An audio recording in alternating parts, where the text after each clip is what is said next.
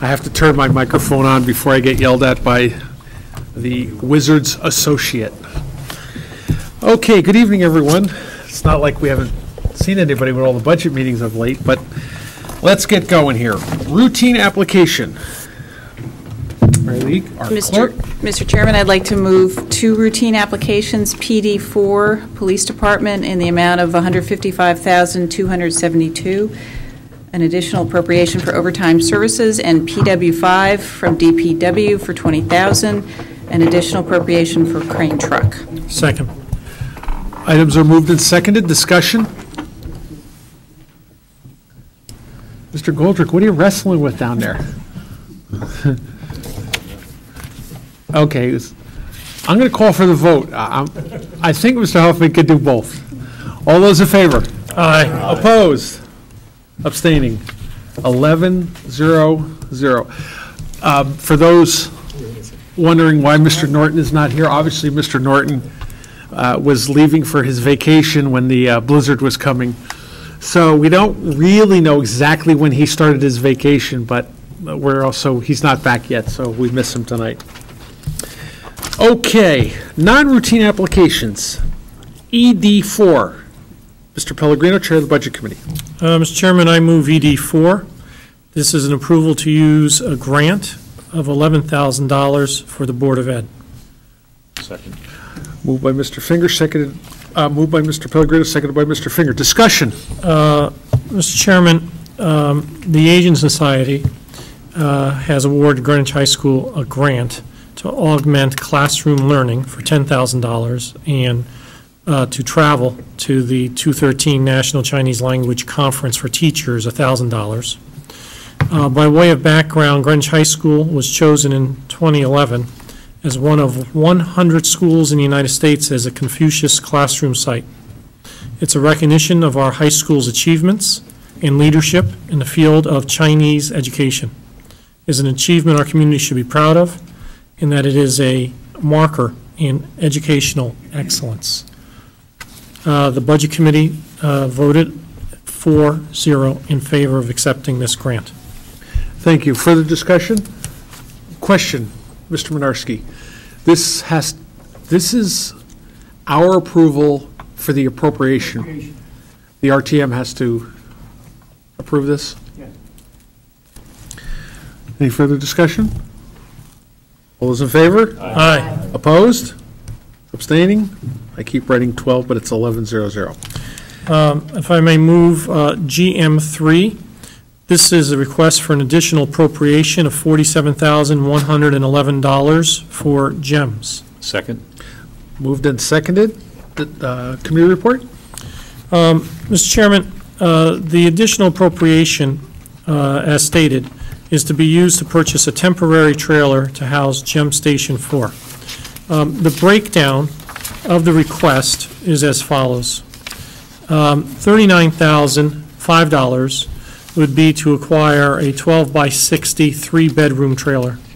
$1,400 is for skirting, $2,200 is for stairs, $506 is for pads, and $4,000 is for insulation.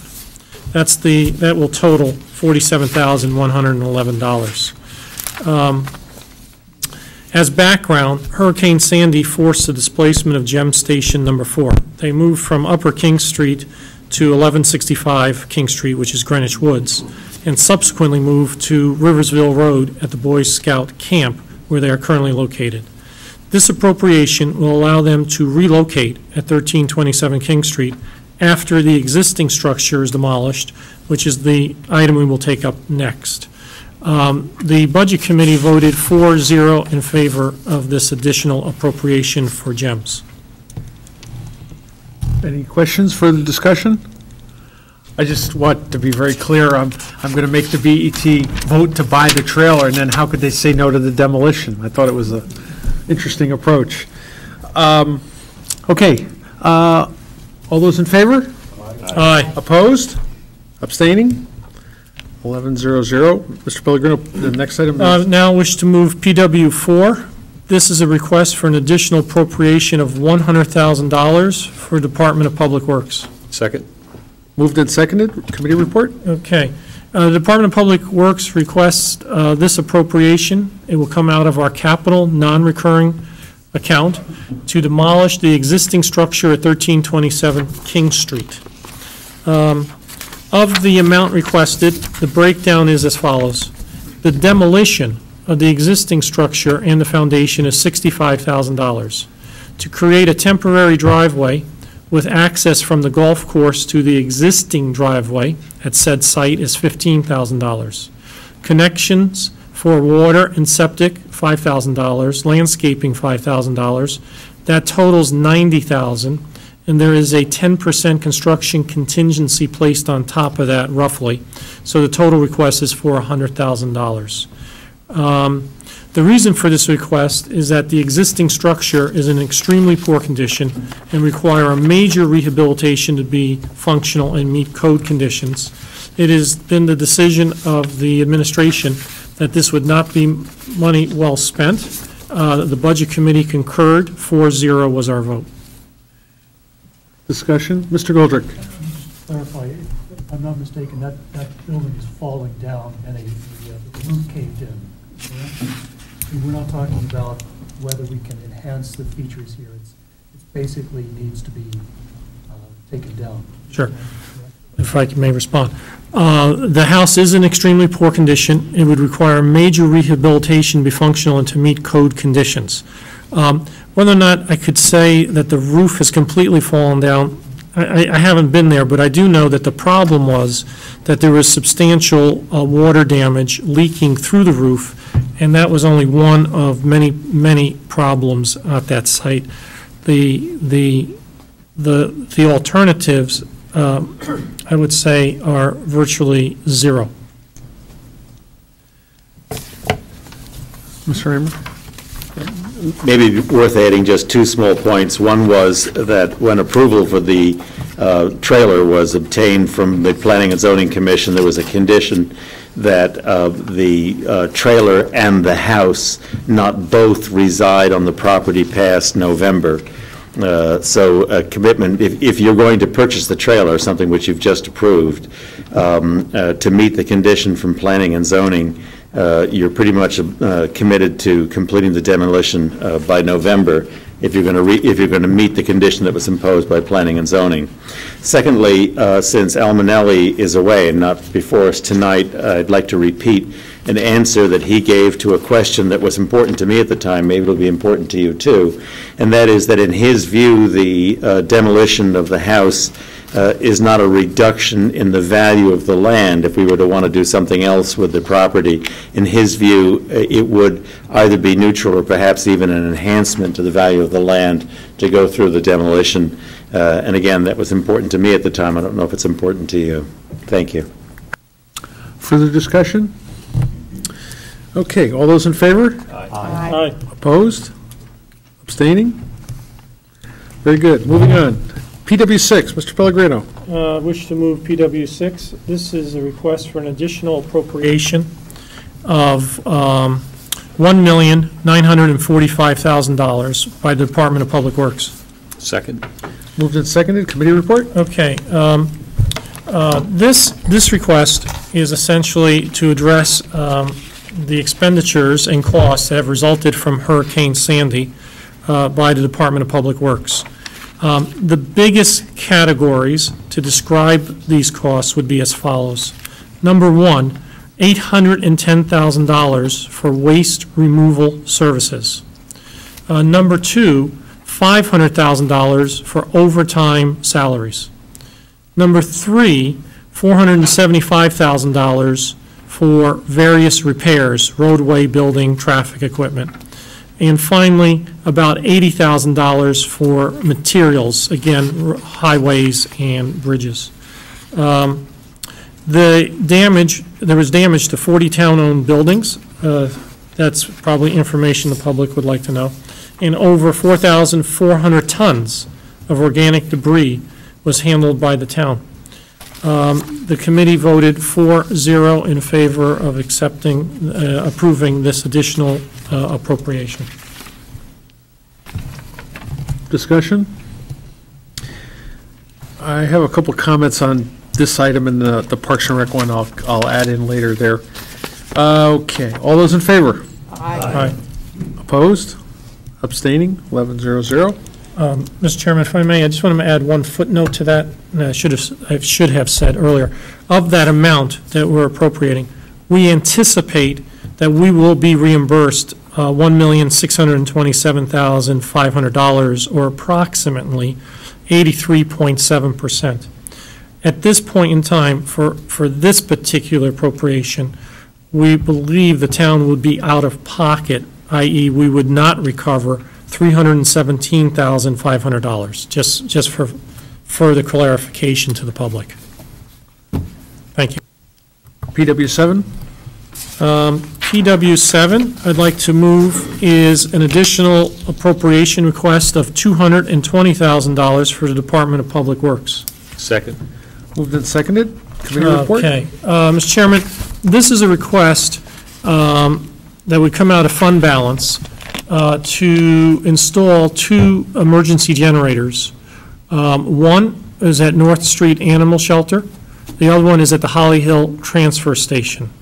In terms of the animal shelter, due to soundproofing requirements of the building, a constant, uninterrupted electrical power supply is needed to provide heating, cooling, and ventilation for the facility.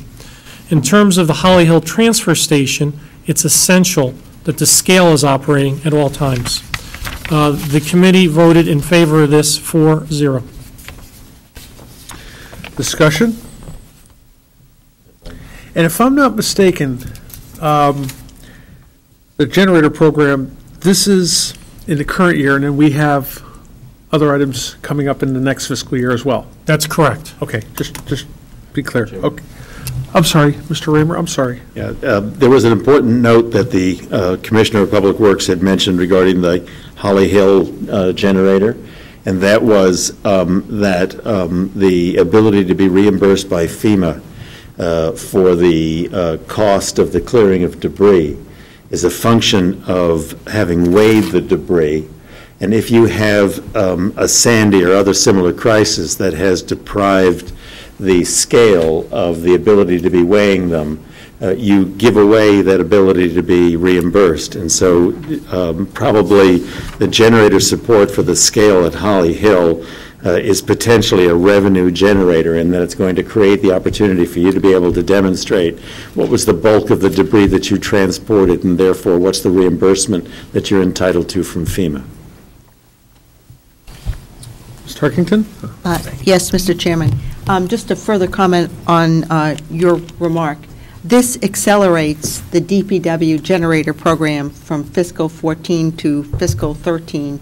However, there will be a separate generator issue within the BOE budget for fiscal 14.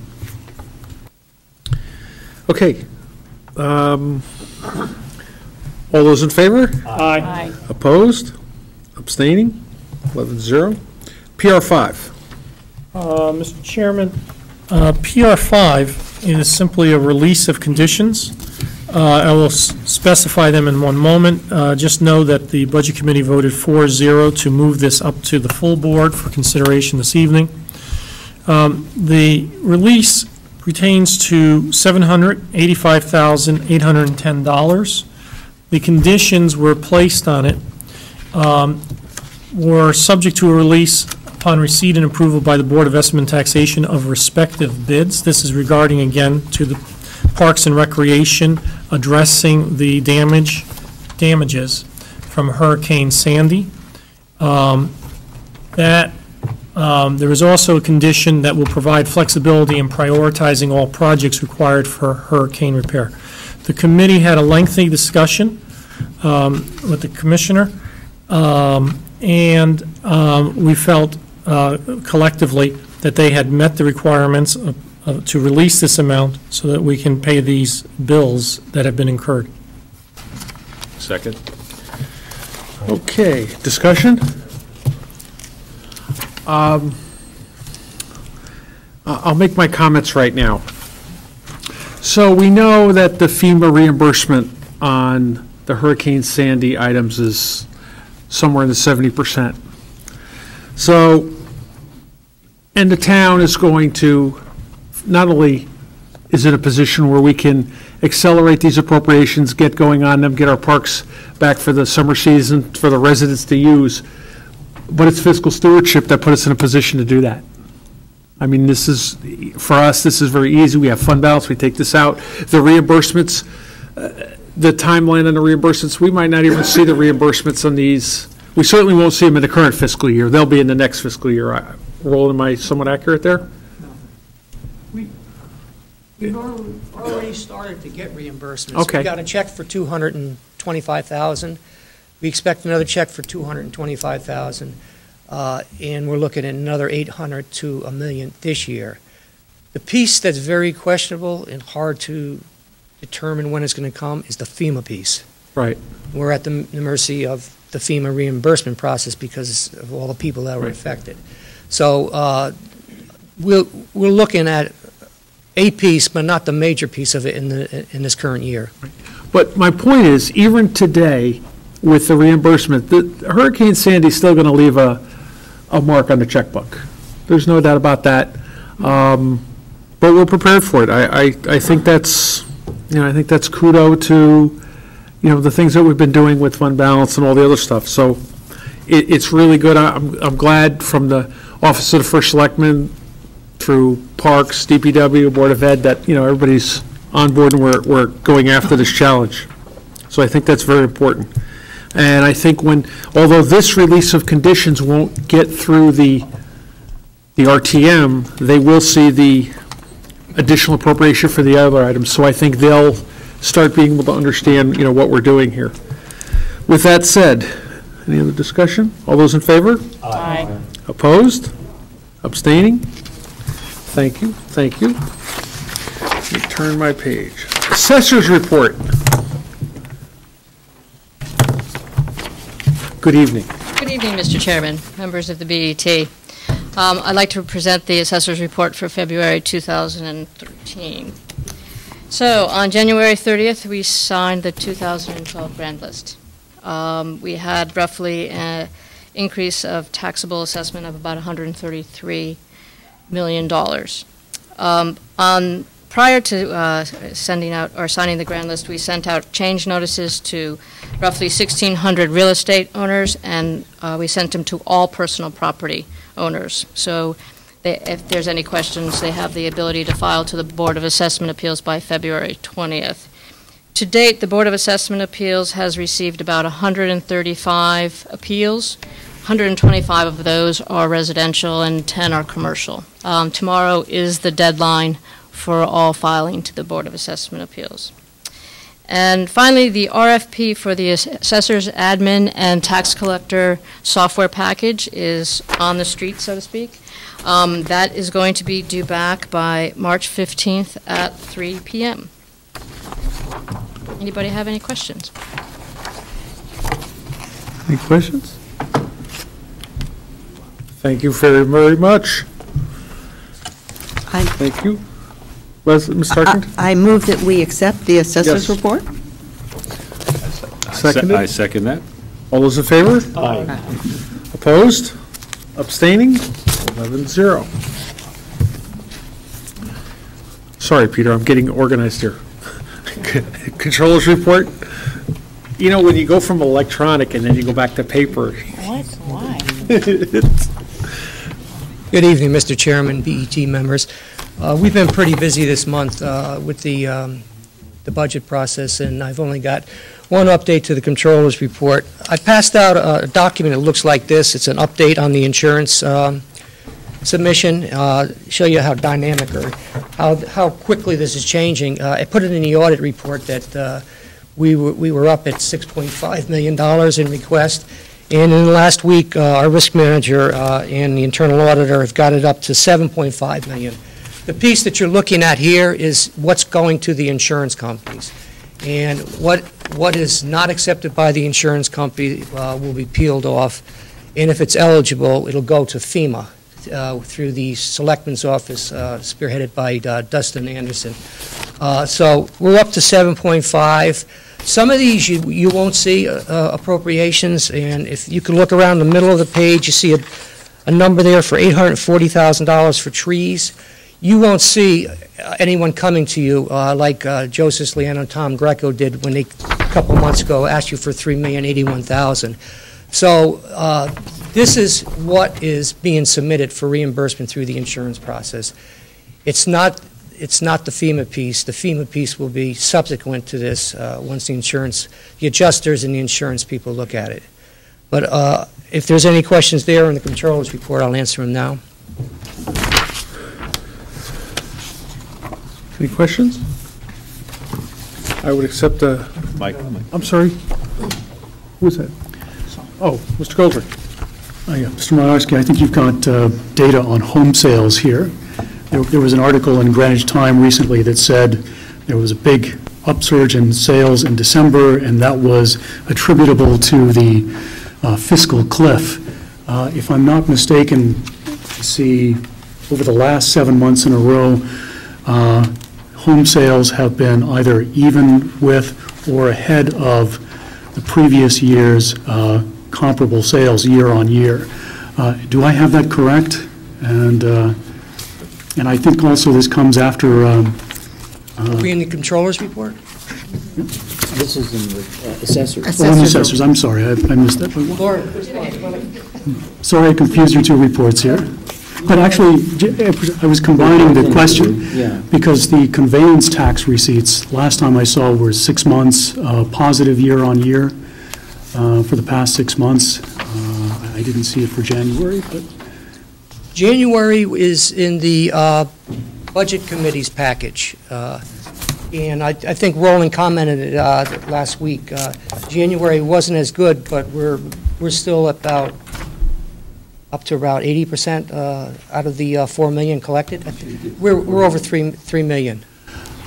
I guess I just wanted to make a point about what seems to be a sustained improvement in our housing market here in Greenwich, with the conveyance tax, with the home sales, and it doesn't appear that this was a one-off with the fiscal cliff or something like that. Do you want me to summon Lauren to come up and answer the question? And she's the expert in this area. Did you hear the question, Lauren? Not unless you have something to add. That's fine. I just wanted to point that out. Okay. I will add something. Ms. Tarkington? Yeah, I think that, Sean, hopefully you'll also read the revaluation team report, because we analyze how many home sales there have been and the valid number of home sales, and actually, whether you're looking at January over January, the last couple of Januaries, it's actually declining, and also the same thing with the median rate. So, you know, the market is not as strong as some reports initially look once the data is compared. And I think the other thing is, as you point out, the chart gives some very good information. It's attached to the assessor's report.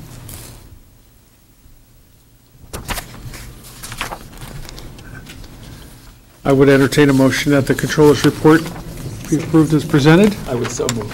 Seconded by moved by Mr. Raymer. Second. Seconded by Mr. Finger. All those in favor? Aye. Opposed? Abstaining? Thank you, thank you. Okay, next on our agenda is the acceptance of the treasurer's report for January 2013. Make a motion to approve the treasurer's report. I have a motion to accept.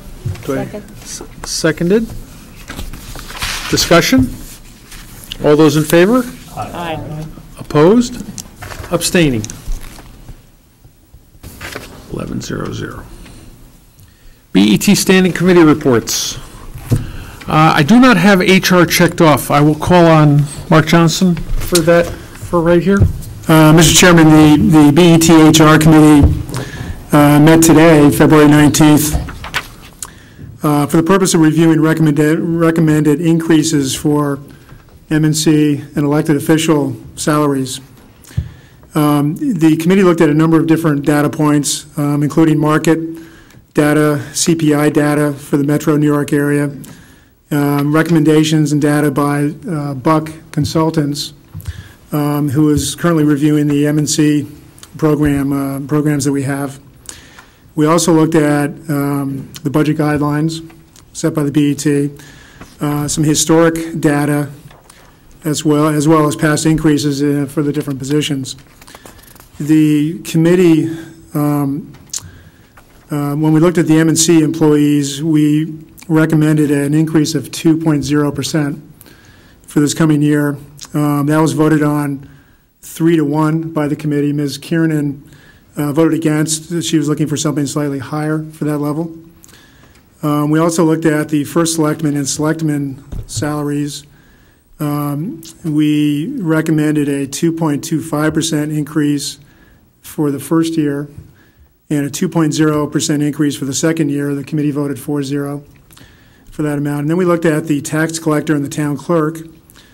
A motion was made for an increase of 2.0% the first year and 2.0% for the second year. The committee voted 2-2. We were deadlocked. Myself and Ms. Tarkenton voted for that motion. Ms. Kiernan and Mr. Hoffman voted against it. They both were looking at rates lower than the 2%. And that is the report. Okay, so let me just, saved by the bell.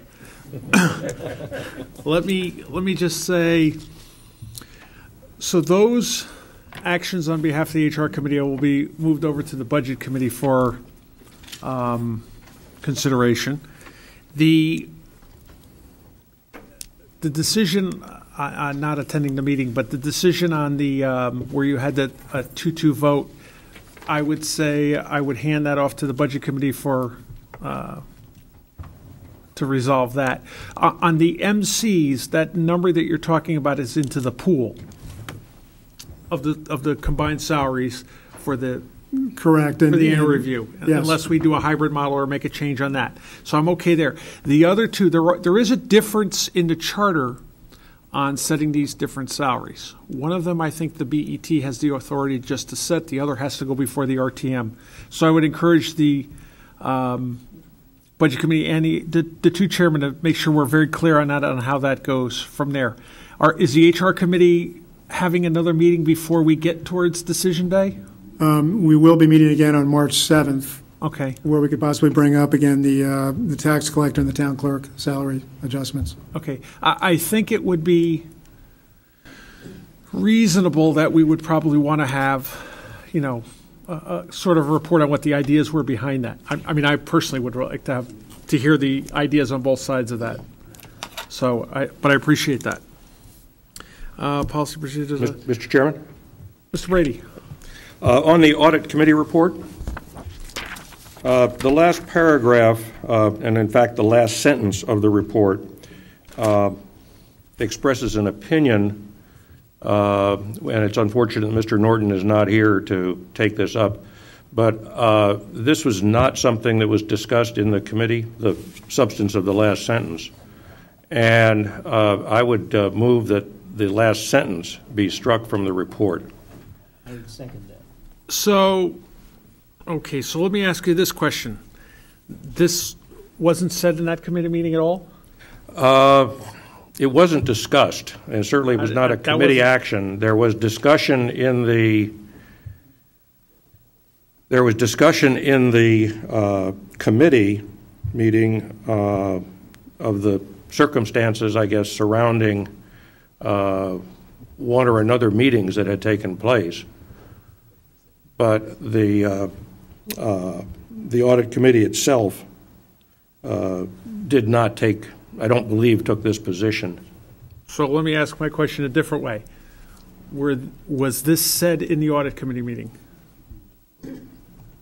In other words, what I'm seeing here is that you have an item that it's still ongoing, and the chairman of the audit committee, who's not here, which most likely would mean I would probably wait until he is here, because I think that would be more than fair if I wasn't here and I had the question come up. But I guess my question still would be, did the chair of the committee express those words and that opinion in that meeting? I don't think so.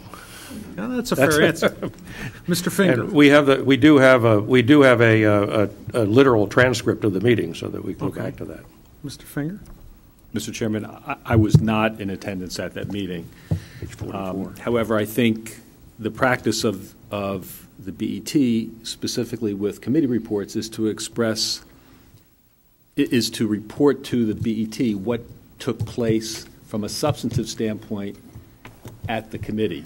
I know that on several committees, or one committee in particular that I serve on, where there always is a report, that being the revaluation committee, Ms. Tarkington always prepares a draft of a committee report, reviews it with her fellow committee member, who happens to be myself, and if there are suggested changes or modifications, we discuss them if they need to be discussed, and the report reflects the committee's.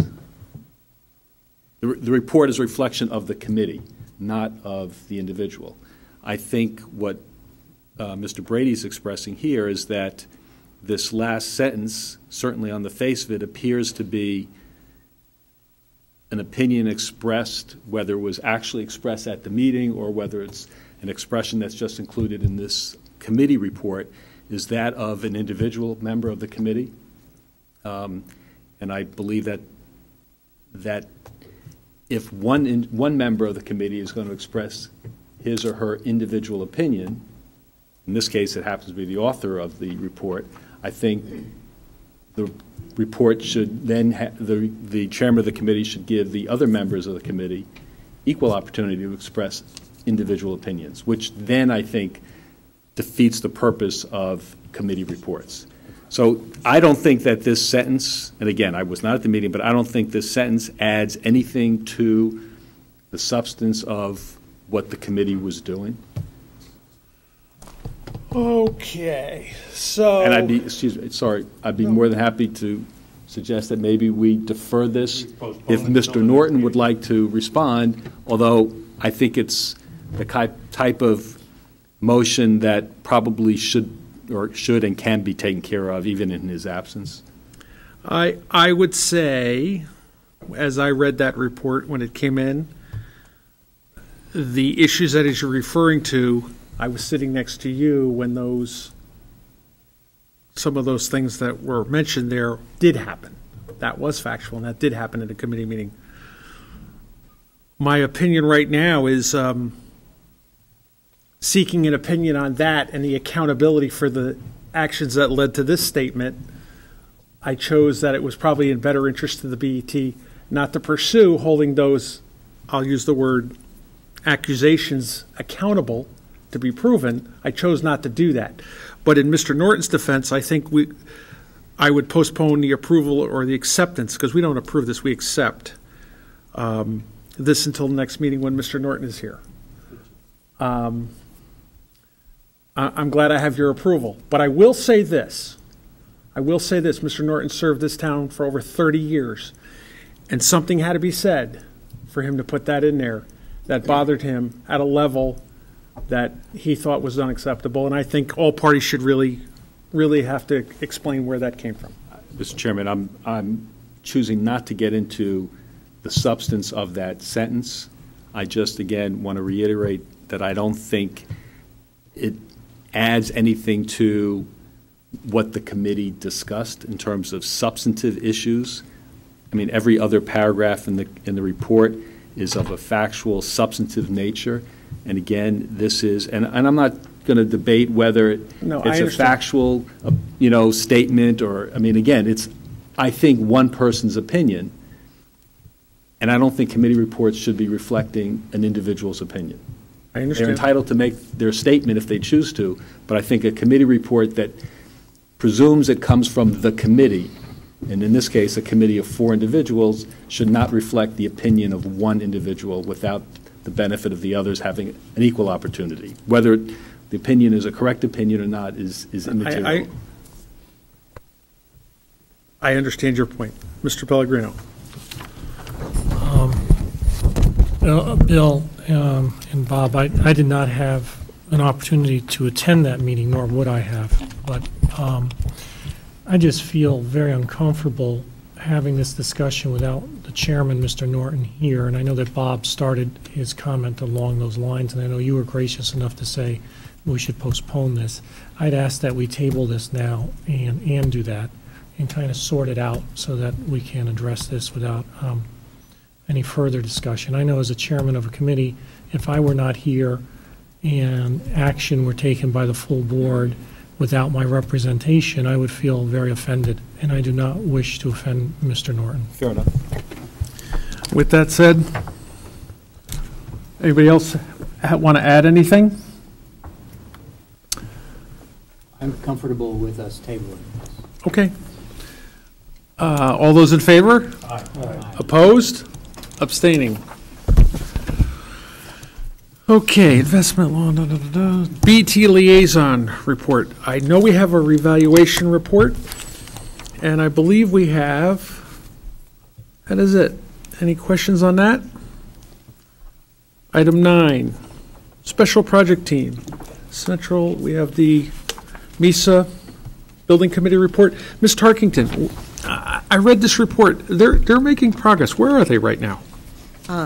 MISA has gone out to bid, Mr. Chairman, and they have held 2 site meetings at the high school for potential contractors, bidders on the subcontracts, and they were held last Tuesday and today, and bids are now due on March 5th. So more to come on that front. So looks good for proceeding with MISA at this point in time. Great. I'd just also like to add on the soil side of it, which is a separate report, that there is a public open house on March 6th. And it starts at 6 o'clock to 9. There's a sort of an open house section. There's a panel discussion. There's a period for questions. And again, another open house where you can talk to the various people at tables with information. And I urge the members of this board as well as the public to attend on March 6th, and it will be at Central Middle School. Thank you. I'm sure the Board of Ed has a press release out on that, I know. It's a joint press release between the town and the Board of Education, and you're correct, there is a press release. Central Middle School, I see they must have the auditorium set up for that. Why I can indulge on the media who's here, that is very important. First public kind of presentation on all of the dealings and the potential dealings with the state, and the reports are all there. There's so much material in there. There's going to be a challenge getting it loaded up on the web, if I'm not mistaken. When they release all the soil tests and the boring tests and all the other information, it's going to be interesting on how they upload that on the web for public viewing. So, but that's a positive step towards that. We really haven't, not much from our point of view on Hillside Road's been going on. This will be the first. Right, it's going to report both the investigative findings and also, a plan for remediation at the site. So good discussion time. Yes. Thank you very, very much. New business. Approval of the Private Advisors Fund. He got cut off, V. I believe we have liaison report on this, and I believe we have a law committee report on this. So I'm going to start with, let's start with the money side of it first. Mr. Bedrosian, Mr. Goldrick, either one of you? Sure. Thank you, Mr. Chairman. Would you like us to make the motion first or discuss the motion? process? Yes. I'm sorry. So if I could move that we approve a retirement board commitment of up to $10 million of capital to the Private Advisors Fund number 5. Is there a second? Mr. Goldrick? Second? I'll second that. I'll second. All right, Mr. Finger seconded. Okay. Mr. Bedrosian? Sure. If I could, I'd be happy to walk the board through the process of review for this fund.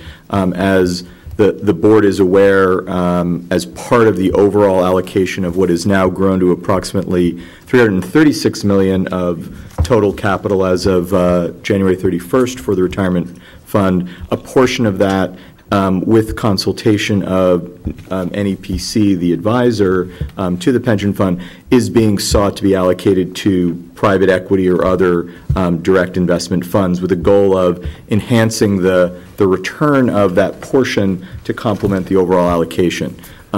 Over the fall and winter of 2002, we had the opportunity to review and be visited by fund managers of numerous funds, 6 or more. One of them was the HarborVest Fund that we reviewed and approved at a prior meeting. Private Advisors Fund is yet another one of those funds that has now come through the process. We had a full presentation of that, and just to expand on that, this is a private equity fund of funds.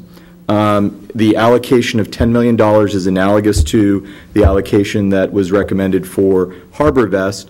All of that fits within the overall private equity allocation that the retirement board has in their investment goals and allocations. This fund complements the HarborVest Fund in that this fund is specifically focused on investing in other funds that target small and mid-sized companies. So whereas the HarborVest Fund that we had previously committed to invests in funds that focus on larger companies and on a more global nature, this is domestic U.S. companies and they're smaller and mid-sized companies, so a complementary nature. Private advisors did participate at my request on the Investment Advisory Committee via conference call, as did Doug Mosley from NEPC, so that we not only reviewed the materials that the entire board has, but we also had about 45 plus minutes of an opportunity to ask questions to one of the partners of private advisors to walk through various questions. Some highlights in addition to the fund strategy that are worth mentioning briefly. The fund has been in business for 15 plus years. It is now majority owned by New York Life, the big insurance group. The remaining portion is owned by the partners and employees of the fund. It is SEC registered and it is a U.S. partnership, which the Law Committee will address.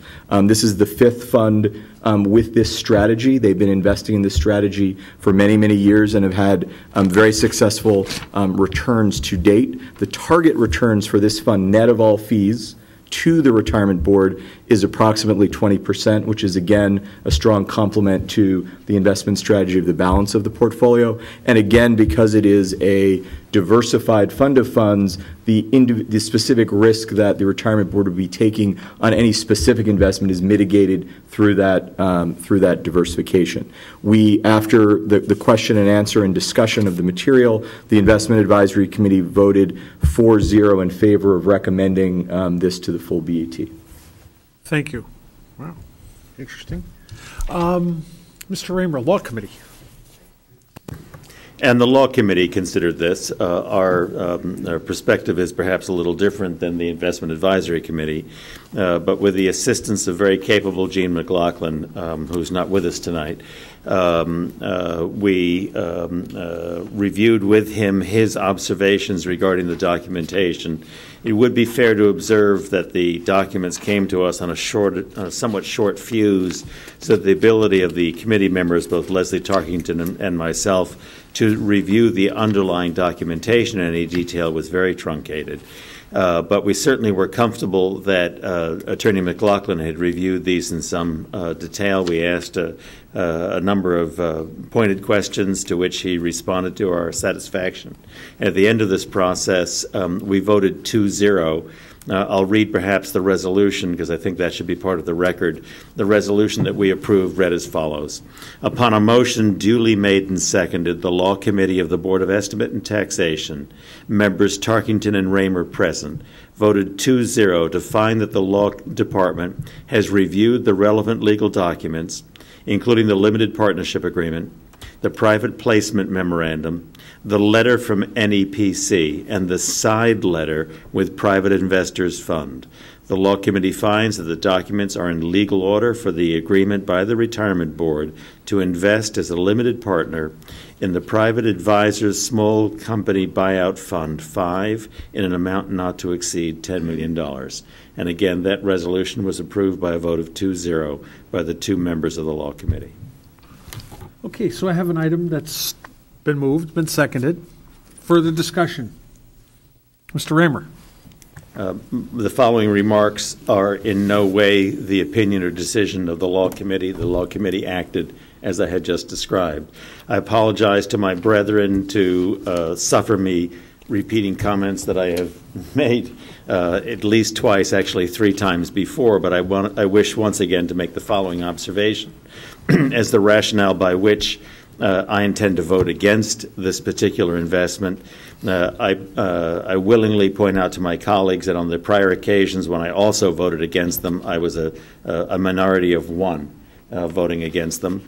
I also want to say in passing that this is not intended as a reflection upon the extremely capable assistance that we get from people like John Chadwick and Larry Simon. It's also not intended to be a reflection of the high regard that I hold the wisdom and professional viewpoints of very fine people who bring their talents to us, such as Greg Bedrosian and Art Norton and Joe Pellegrino and others. Nevertheless, I view carefully the somewhat garbled section that appears as Section 208 of our Charter. 208 seems to vest in an independent retirement board custody and responsibility for the funds, but then asks that the BET act and approve when we are passing either agreements or selection of people to run money for us. Those should have the decision of the BET in addition to that of the retirement board. It's not very clear for me what role I'm supposed to take, but it did seem to me that when, in my judgment, we had leaned too heavily to alternative forms of investment as a way to try and supplement risk and reward, supplement the profitability of our portfolio, that if I find myself uncomfortable with the percentage of our funds that are invested in these alternative investments, then that's a matter which I'm supposed to clear my voice and vote in opposition if that's what seems to me.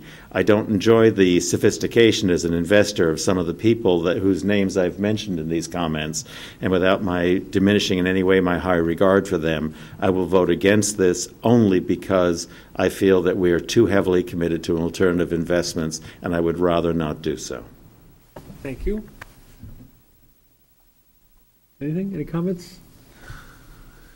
Okay. So we have a resolution, move second to discussion. I would say all those in favor? Aye. Opposed? One lonely voice, Mr. Chair. Abstaining. So it's going to be 10-1-0. No. Okay, under new business, I wasn't in possession when I built the agenda, so I'm going to ask for just a slight bit of leniency, and I'm going to lean on Mr. Brady and Mr. Geiger to help me a little bit. In front of you, you all have an opinion out of the law department. I'll see if I can give you how this came to be. Mr. Brady and I were on CIP committee, and I guess one day talking about some of the sewer projects in the current appropriations and in the future, we had a question. So we were asking Roland. Roland and I were trying to figure out how to ease these projects, because the sewer maintenance fund is basically done pay as you go. The sewer improvement fund is a little bit more complicated. The sewer districts pick it up, and part of the debt is spread out over the whole town. So Roland made an appointment with Gene McLaughlin in the law department to go talk about this. So I said, I'd like to attend. And I said, Mr. Brady, I think, jumped in too, and we went down there, and Roland basically had asked Gene some questions. This is the opinion that comes back. It's a little bit more complex than I think, but I'm doing this, and I think this is important because the Budget Committee obviously working on capital tomorrow. Matter of fact, you don't even have to go home tonight. You could just set the room up and start tonight. But my point is, we do, again, in normal fashion, we have some challenges. We have alternatives. You'll never find the alternatives unless you really dig in and look. So I would ask everybody for maybe an overnight read on this, because I know you just got it now. But basically, there's certain sewer projects that we could move from maintenance to improvement, and therefore, obviously, the financing model is different. It's spread out over a larger group of property owners, and there's some other benefits. I know Mr. Brady, I'm going to call on him in a minute. I'm sure Mr. Huffman, some of the people who've been in the RTM for a long time. I've heard these discussions over the years. I just think it's hitting now. So with that, an open discussion. Mr. Brady, if you want. I don't have too much to say on this, except that to the extent that it allows us to levelize the financing over a longer period of time for what are long-lived assets, regardless of what we call them, whether it's repair or maintenance. The work does last a long time. I think we are wise to avail ourselves of such capability when it's available to us on a reasonable basis. Mr. Huffman? And I think you have come up with ideas that do need to be looked at, as have others, with regard to how, under our charter and with changes that we might make, as to the structuring overall of the entire sewer system and its treatment and such. And I note that right in the opinion that we got at the bottom of, I guess, the second page of it, it's noted, and I would certainly concur, that as we go forward with these discussions, the bond counsel firm that the town uses should be brought into this process, because they will certainly have expertise and a role in this. Let me add to an example. If I'm sorry, Roland, to put you on the spot, but the sewer maintenance fund, how much is in that fund? In terms of resources? Not much. Not much. So if we were to do a project right now out of sewer maintenance, it would be pay-go, right? Yes.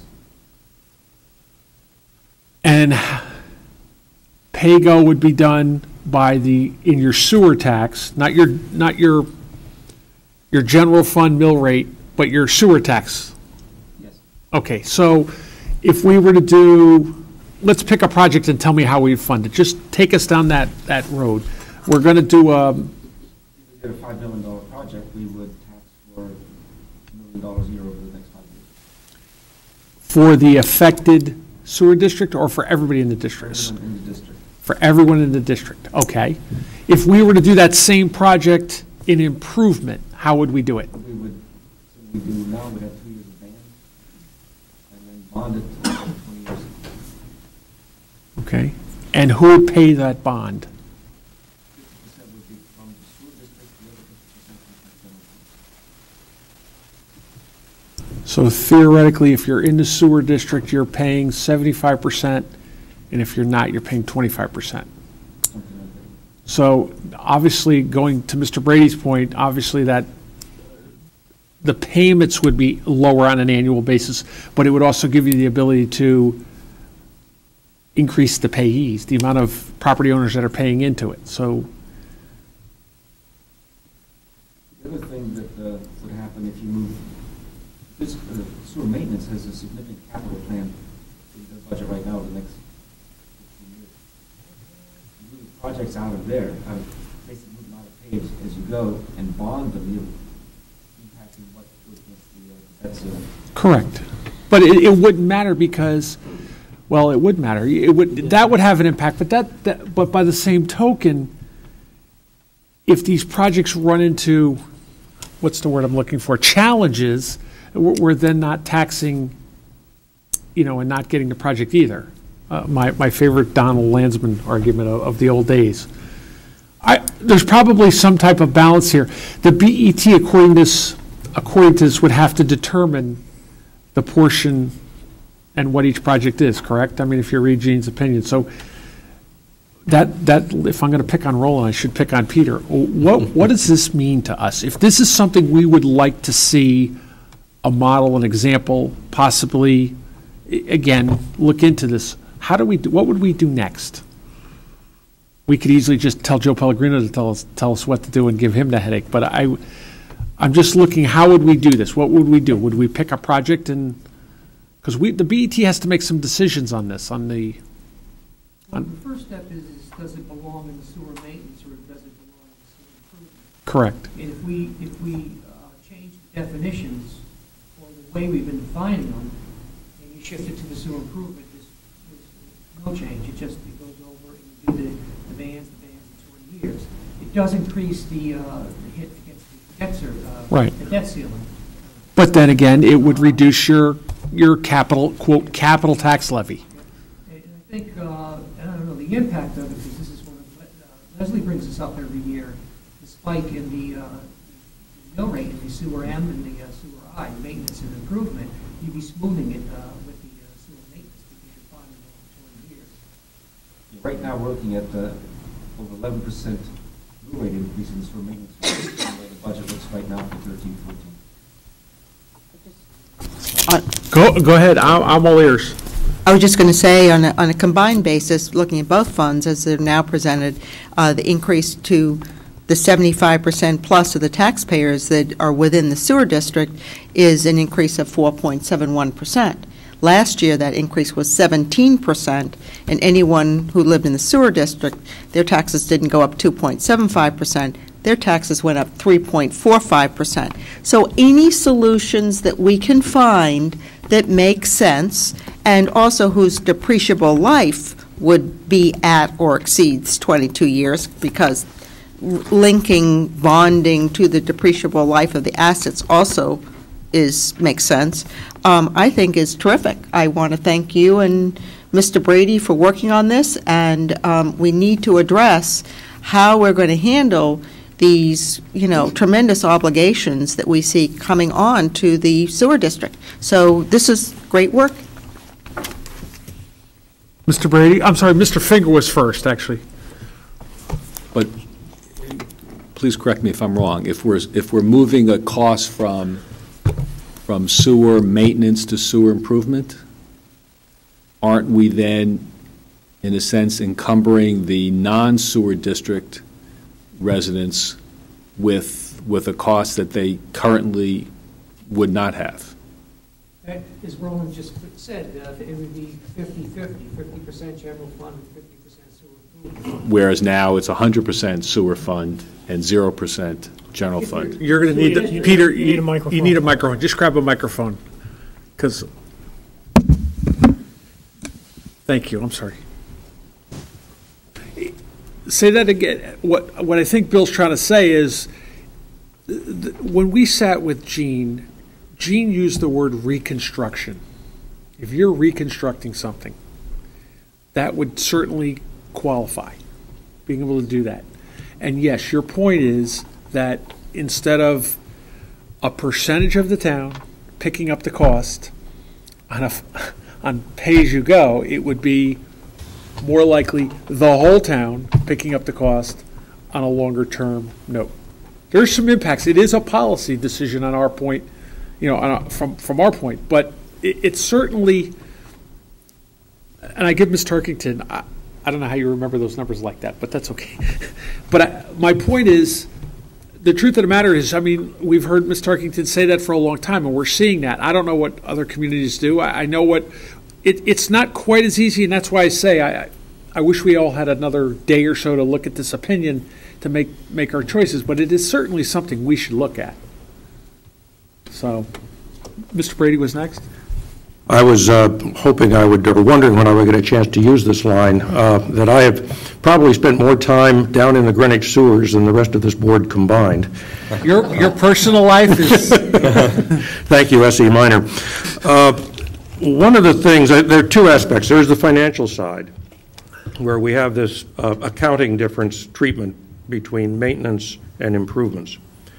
And then there is we call it practically the engineering side, where we are maintaining pipes, pumps, connections, manholes, all the way down to the sewer treatment plant.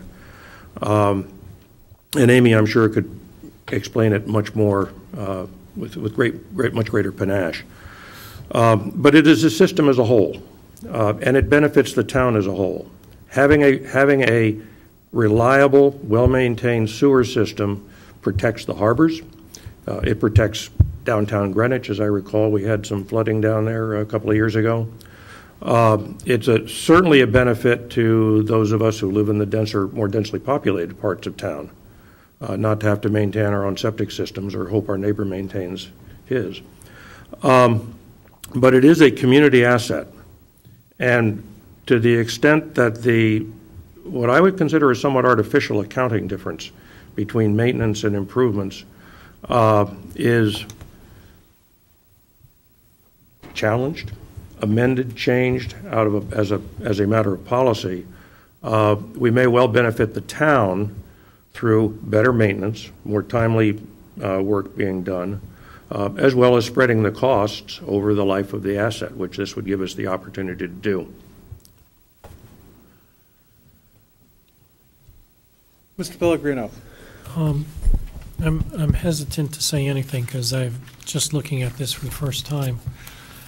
But I'm struck by two things. One is you have tasked Mr. Johnson, myself, Mr. Brady, and Mr. Huffman with looking at our financing model.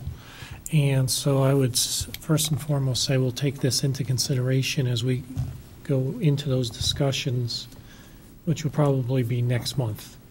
And we will need to look at models to understand just in black and white, numerically, what this is about. But the second thing I'm struck by is a concept of equity and fairness. And I have no reaction to this right now, but I'm concerned about those members of the community that are not in the sewer district are bearing the cost 100% of their septic system, whether they fail or have to put in a new one or repair them or maintain them. They're bearing those costs. And so now if we're talking about changing how we're going to consider sewer projects so that the historical the historical way of looking at maintenance versus the other alternative were to shift some of that burden onto those people that are outside of the district. I just think we as a board need to think very long and hard about that along the lines of what's equitable and what's fair. A person who's not in the sewer district does not have the option to put his or her cost back to all the other town citizens for them maintaining the proper disposal of waste. And I'll just leave it at that. I think there's some issues here that really need to be thought out and thought carefully about. I agree. There's definitely two sides to this, but let me just say this. I'm sorry, Mr. Hoffman? Let me just make a point that I was planning to before Joe spoke.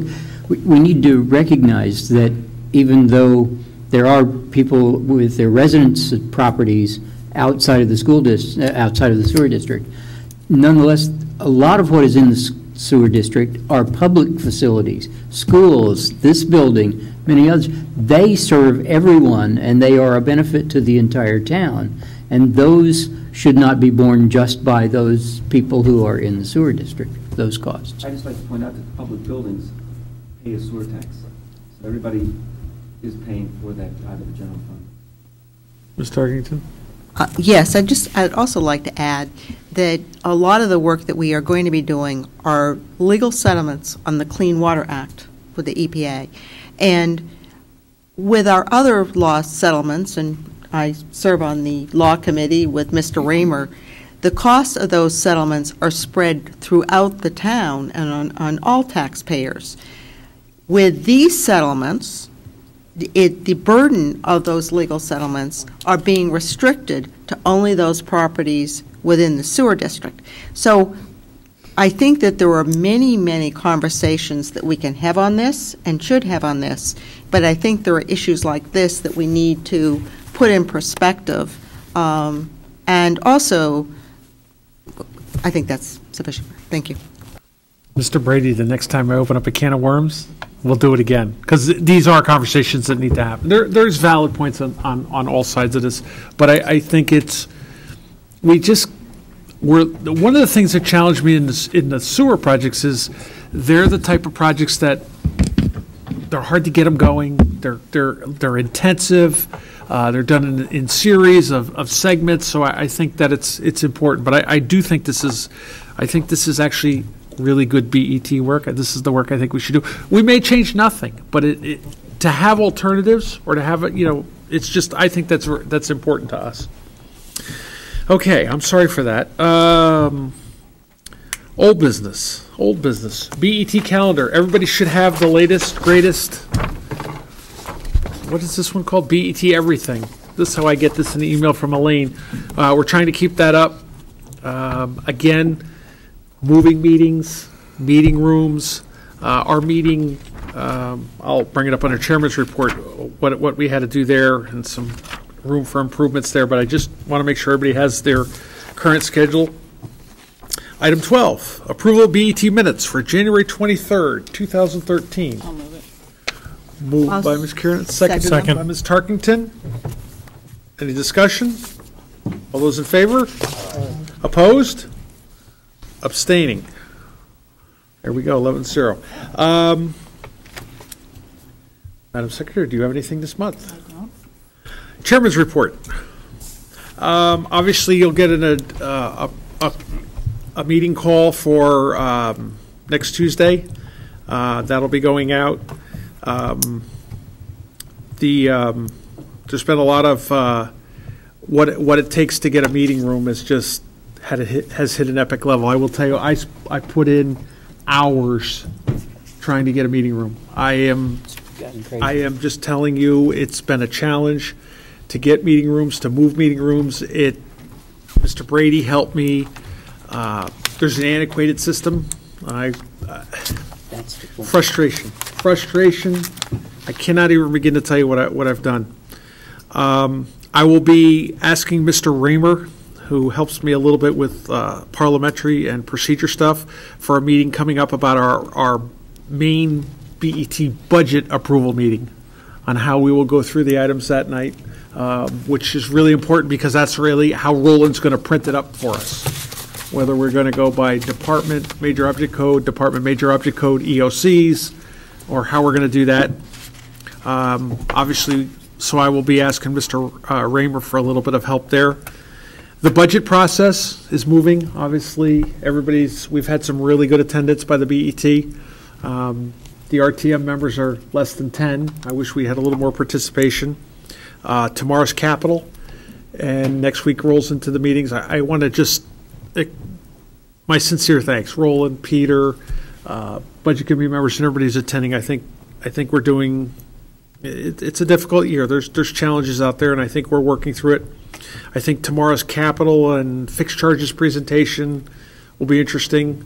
Peter has sent out the slideshow for revenue, fixed charges. There's one other one you sent, I believe, and gives us a chance. It's only two. It gives us a chance to, see the trends there, so we have an idea.